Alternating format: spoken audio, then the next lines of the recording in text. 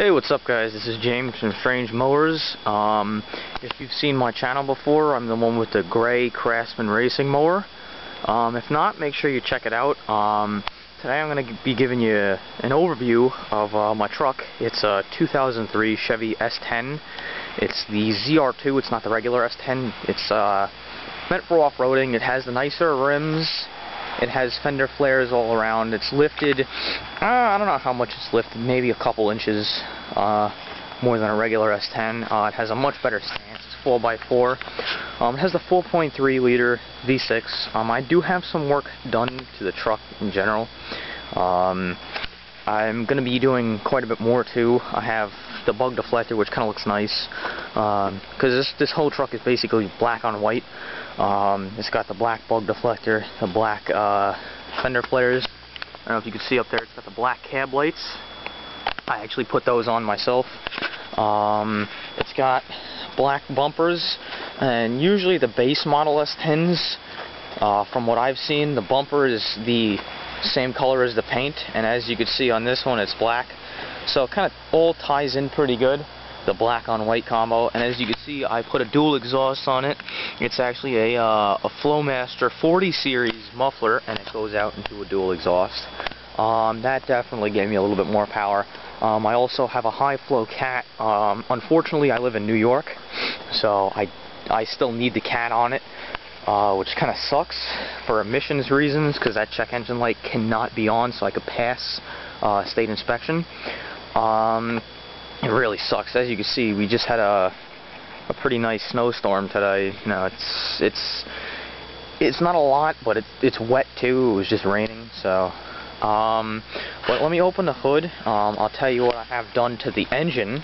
The interior is really nice. I put a new radio. It's, I believe, a Pioneer. Yeah, it's a Pioneer. I put two new door speakers. The dash ones were actually replaced by somebody else. It's pretty clean in here. I bought it it was in really good condition. The only problem is it's got a little bit of body rot right there that I got to take care of. As you can see, it's below the third door, right on the rocker, which kind of sucks. Let me open the hood, and I also put mud flaps on it there and on the back. And it was kicking in, because it's not like the regular S10. These tires are actually out a little bit more. So basically, when it kicks up sand and rocks, it goes all under my rocker panel, and it's all chipped and pitted. So I'm actually gonna have to respray that, which is gonna be nice. That's gonna be some extra money to spend.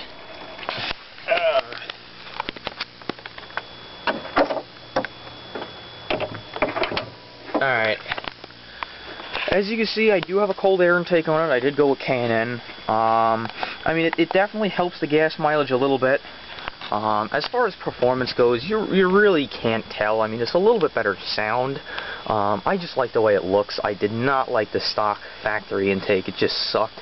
I was actually making a video of it, of me putting it on, but it just did not come out good. I failed miserably. So It's really easy, though, if anybody is going to eventually put it on. You can see, if you're familiar with these, they have 3 bolts that hold the throttle body on, 1, 2, and 1 in the back and the center.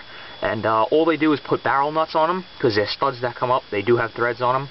They're barrel nuts, and then there's screws that go through an aluminum plate, this black aluminum plate, and there's a connector, which is actually a piece of rubber hose, and it goes into this plastic piece, which there's another connector here. Goes into your mass airflow sensor.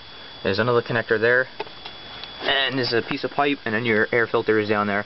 Just, if you do get them, make sure you coat the filter in oil, because some people don't do that, and then water gets into their engine and will basically kill their engine. That's why they sell the oil. You definitely got to make sure you do that. I actually did a lot of work to the engine itself. I had it pretty much half apart. It all started with my intake manifold was leaking antifreeze, because they don't use very good gaskets. So I had to rip it half apart. It's actually very, very easy to work on. It's not very hard. The timing case cover, I did replace that. I had to put new timing case cover, and that comes with the front main seal. And to do it correctly, you have to drop the oil pan. And on my truck, I have an aluminum oil pan, a big bulky aluminum oil pan that bolts to my bell housing. And you have to make sure you do that correctly, or it will leak. Because it's going to be very, very hard to get the timing case cover on. If you're familiar with Chevy, you know how they do it and you know how it works. Luckily, I have a four-wheel drive, so I didn't have to pull my engine. All I had to do was basically take my whole differential and move it forward, and I had to take all my steering and move it forward. I had to disconnect everything, move it all forward so I could drop that oil pan, because I don't know if you could see down here. I'll try and get you a shot. It's all the way in the front. You can't see it that good, but it's a big bulky aluminum oil pan, and it's not like a regular steel oil pan where it comes down nice and easy. But it was a hassle, but it doesn't have any more oil leaks, any more antifreeze leaks. It's all good. I also bought it's called a Jet Performance Programmer for the computer, and there's your computer on these trucks. It's actually under the hood. It plugs into your onboard diagnostics port, which I'll show you where that is. It's right under your dash. Actually, somebody disconnected it on my dash, so this is it right here. It's actually just hanging, but that's what it will look like. And it bolts, I mean, it doesn't bolt. It connects into that, and you could program your computer. And that's what I did, and it actually helped my fuel economy. It definitely gave me a lot of power. These trucks actually have a speed limiter on them, and I think 90-something miles per hour, if I'm correct. You could take the speed limiter off. There is a rev limiter too.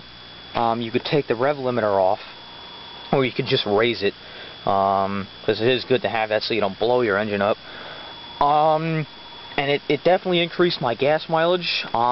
Probably getting like 17 around town and maybe 20, 21 on the highway, which is pretty good for these trucks. Usually I think they're like 14 around town and maybe 18 highway, something like that.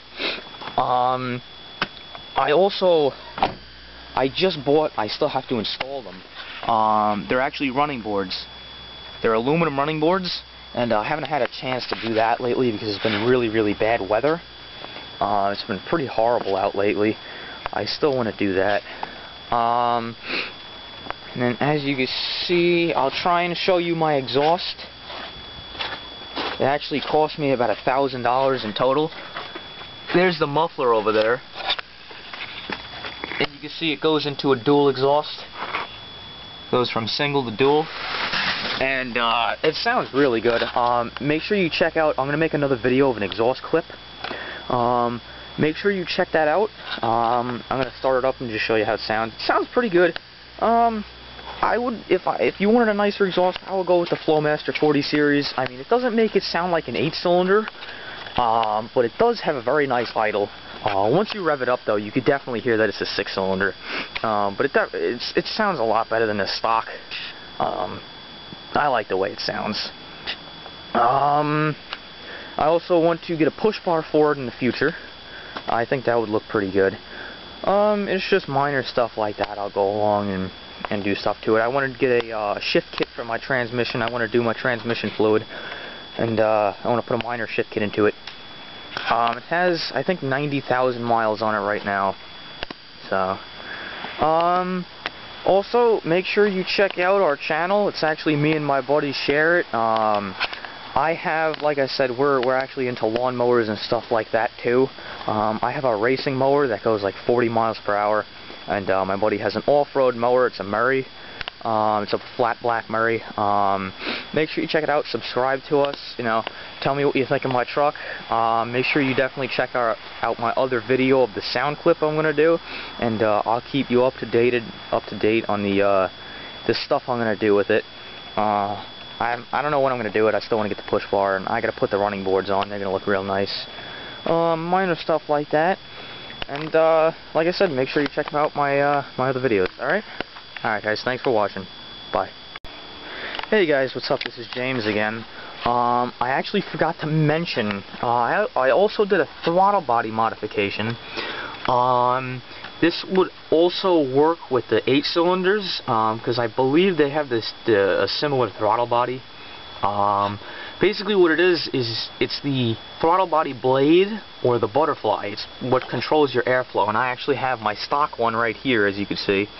What happened was I bought another throttle body, a used one, just in case what I did didn't work, and I could put my factory one back in.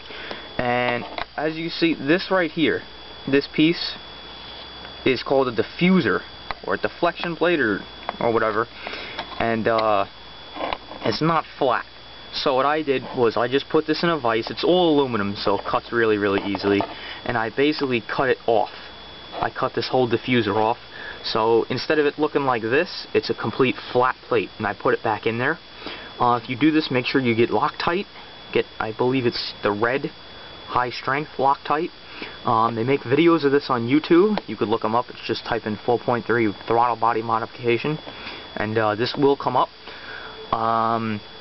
It definitely improved my response. The acceleration is a lot better. It used to hesitate with it like this, and when I took that off, it's very more responsive. I mean, for an S10, it's quick. I mean, it's not fast, but usually these S10s aren't that quick. I know factory, they come with 180 horsepower. It depends on the motor. I believe it ranges from like 180 to 190. This one, I don't know which one it is. It's somewhere between that. I'm figuring between the exhaust, cold air intake, throttle body modification, and the programmer, it's probably maybe 230 horsepower now. It definitely, you could feel it. It's night and day between everything that I did to it. But yeah, it's very easy to do. If you do want to do this modification, it doesn't affect the computer. That's why I bought the other one, the other used throttle body, just in case it would alter my computer and it would have the check engine light come on or anything like that. It didn't, so it's definitely safe to do. It's not going to hurt the computer. It's not going to hurt the engine in any way at all. It just gives it more airflow, and it's not going to hesitate now. It used to hesitate like crazy with the other one. It was pretty bad. But that definitely improved it. It's up to you guys. I mean, if you would like to do a cold air intake, they're pretty expensive. They're like, I think this one was $230. I got it actually on a discount. I mean, it helps the gas mileage somewhat. My dad actually has a Ford Flex over there, and we put one on that, and it gives you the gas mileage reading, and it's been on there for a little while so far, and it's gone up mile per gallon so far, and it's actually still increasing. So he drives it back and forth to work every day. It's actually like a 40-mile trip, round trip, so that's going to save him on gas a lot. I mean, it definitely helps gas mileage. It looks a lot better. I mean, performance-wise, you're really not going to feel a whole lot. It's supposed to, according to K&N, it's supposed to increase it, I think, 7 or 8 horsepower, this 4.3 in particular. It's very easy to install. You could also look up videos of that on YouTube. They have that too. But thank you for watching. Tell me what you think. You know, rate it up, rate it down. Make sure you subscribe to our channel, check out our other videos, and thanks for watching. Alright, bye.